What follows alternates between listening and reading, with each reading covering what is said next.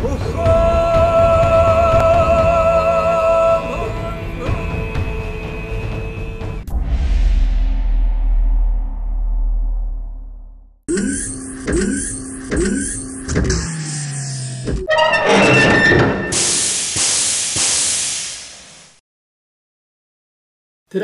I'd like to talk to you about the first problems I encountered, first setback or the first disappointment. I managed to get all the cables out of the box and plugged them in to show you what's there, and also the next stage is to make up a box to hold the controller in. And that's when the first problem, disappointment, come up. I unloaded all the cables and the two shells, and I'll pop a picture up and it will show you the connections so as you can see what numbers I'm referring to. That's the ones that came in the box. And I contacted the supplier. There's the main one, the CN3. It's a 5 metre, 25 wire, so it's DB25, so it's a thick cable, and that goes to their relay card. They have a special relay card with DB connectors on it, and it was in the box. Her attitude was, look in the box. I said no, so then I sent another email, look, it's not in the box. Then you get an email back, oh, we sent it to you.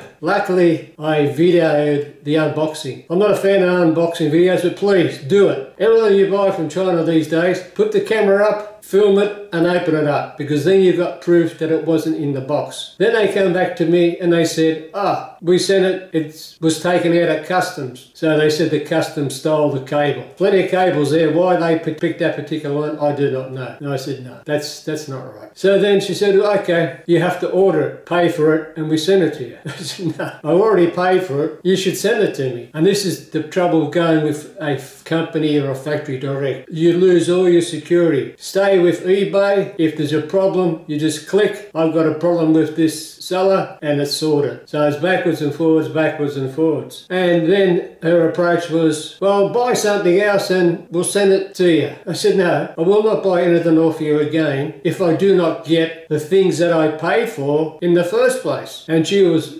upset that I distrust her, but the proof is in the pudding. Price, Chinese, they like to get the price as low as possible, sending you rubbish, robbing you, many different ways. But customer service is the most important thing, because when you get the price, it will stay there. Customer service goes up and down, so that's very important. So that was a big disappointment. So she has now agreed to send the missing cable at their expense. Great. Their problem, their expense. But then that brings me to the bigger disappointment. You have all these terminals, and okay, this is the one that's missing. We still got the CN13 and the CN6, and these are all DB connectors, but there's your standard DB 9s and 15s, 25s, but there's a 26 in here, and there's a, I think this is a, I'm not going to count it, a 30 or something, but it's a triple row. And they supply 2 plastic shrouds for the cables you make up yourself. But they did not supply the other plastic shrouds for the harder to get ones, these ones. So you go on eBay, very hard to get because the technology is fairly old. Remember the old days when you had a dot matrix printer? Your parallel printer cable? Yeah, that's what's in there. Remember your serial for your monitor and all that? DB 9s and 15s and all that sort of stuff? That's what's in here. They're using old-fashioned technology. Maybe secure, maybe great, but it's old-fashioned. And when you try to source these replacement shrouds, very hard to get on eBay. Some are male, some are female. So the males have the pin sticking out, the females have the hole. So you might find one, but it's not the one you want. So that's another disappointment. So I went through my old printer cable box. People laughed, oh, what are you keeping that crap for, you know? But if you want 15 wires in the cable, those printer cables are great, or 25 cable, whatever. But that's also a problem. So I went around, and the only one that I could get to fit was the old printer cable, which is great. It happens to be for the CN3. But the trouble is, they're relatively short.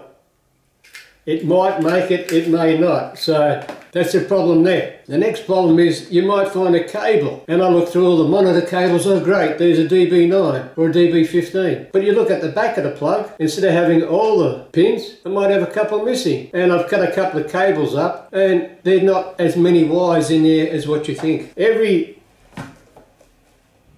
pin hole, something is connected to it. So if it's a 25, there's 25 wires coming from it. So it's no use getting an 18 cable or a 12 cable because it won't do. So you then now have to find a source of cabling with the full number of wires in it. So that's another problem. And why are these problems? Well, you get this monitor today, but then you have to buy this, and then you have to wait for that delivery. Then you have to wait to find out, oh, you have to get this. So the time for setting up might be a weekend, turns out to be months long. So that's why it's a disappointment. Another disappointment, the pinouts have got a text written what each pin, but over here we're seeing 13, nothing. So you have to go to the website, look at the different models, go through a little picture, and then on the picture it shows you what the pinout is. So you have to download that picture and print it or keep it on your computer for your reference. So that's bad. So no cable, no shrouds for the missing plugs, and incomplete diagrams on the back. So they're physical easy fixes that they could do, but they haven't. Now the next problem is when you're coming up to make your box, so you know the box is going to be this big and that, right? Because they are the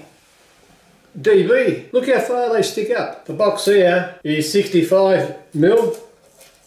Oh, this is this. Also the tallest one here. And that's 180. 65 to 180. That's about the same size. So the problem is you've got the plug sitting there and you've got the curve. Depending on how thick the cables are, the bigger the curve. But you also, gravity is going down this way. So you've also got gravity pulling these plugs in this direction. This is in tension, that's in compression because it's tilting. So instead of having an equal load, you've got the twisting of the cable, the connections and all that sort of stuff. That's a bad design. They could have placed these plugs and had them as a series along the side here. So they just clicked in that way. Your cabling would have come straight back and straight back, which is down to the ground. Gravity would have been pulling it all out much better. Also, if you were getting the one for the mill and you have the mill and you open up your doors and close your doors and you have your panel over here or over here, so instead of only being that thick, it's going to be this thick. So it's going to be like you're walking through an old medieval castle, you know, with the 20-foot wall through the front door. So it has to be this much bigger. 200 mil is what the thickness has to be. So that means more material, more structural strength in it, so a lot more problems there. They could have used modern connectors. You could have used the screw type series along here, push-in terminals, different types, you know, your JST type or whatever. But then that also brings me to another problem. Because these cables are multifunction, by that I mean, well, this plug here has got your X, Y, and Z.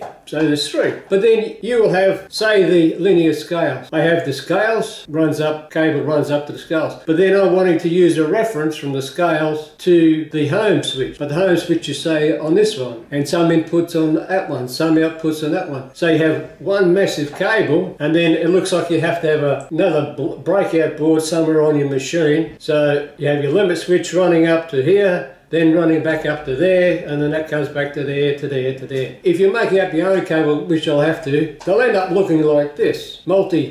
Cables come out of the one plug. So you'll do that and you'll have the problem that these holes aren't as big for the number of cables you're putting in. So that is a problem. So if they had it broken up into each section, okay, this is what you use for limit switches, this is what you use, and you can just screw in your own cable. So you can have half a dozen cables coming out of the ones you want, not say one cable and two wires out of that. So that's also the problem. Type of cable, the position of the cable, the type of connectors, the way they're connected. So it's going to be a bigger box, a heavier box, and more difficult wiring than what I had hoped. Some modern controllers, they all use the Ethernet connections, just push it in. They're normally twin paired, twisted, so there's less interference and all that. If I was designing this, like I said, series of cutouts in there, and you push your own little plugs in. That's a disappointment there, not unsurmountable, but just time. And the next video will be on making the box. I've met